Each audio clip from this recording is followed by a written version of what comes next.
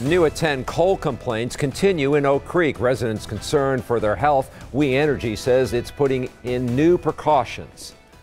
Coal dust from Oak Creek Power Plant covered neighborhoods a few weeks ago. Tonight, an open house to talk with concerned residents. We Energies is working with worried homeowners. Pete Servakis joins us live from Oak Creek to explain what happened. Pete.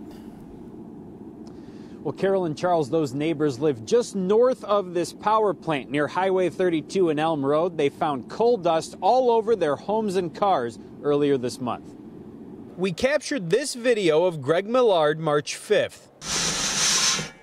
More than 2 weeks later, he still worries about coal dust in the air around his home.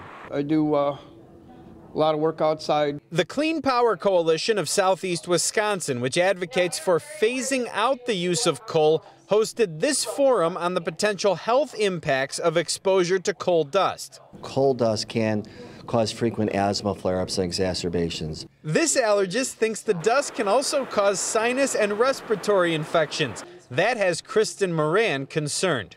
Got 2 little ones here with me that are concerned about our future here and their long-term health. We Energies says it's working one-on-one with impacted residents. Since strong winds likely blew the coal dust onto neighboring homes, the company will now review wind speed and direction at the start of every working shift. Our procedures will be more stringent than our air permit, We Energies says, and the company plans to install a second air monitor to the north of the plant to complement an existing one to the south. But Kristen worries all of that is not enough. We would consider moving.